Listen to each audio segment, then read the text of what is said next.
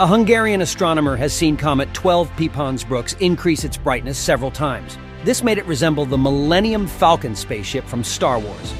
Sometime later, the discovery was confirmed by scientists from the UK.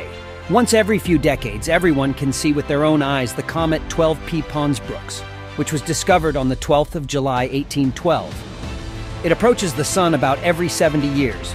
Sometimes the comet can be seen with the naked eye. You can try your luck on the 2nd of June next year. To see the comet for sure, you should arm yourself with binoculars. 12P Pons-Brooks will pass at a distance of just over 200 million kilometers from Earth. As for the recent 100-fold increase in brightness, it is thought to be due to an ejection of matter. In particular, there is a suggestion that Comet 12P Pons-Brooks ejected water in a liquid state. This is the opinion of British scientist Richard Miles. At the same time, Carrie Holt suggests that the comet ejected 10 billion kilograms of dust and ice.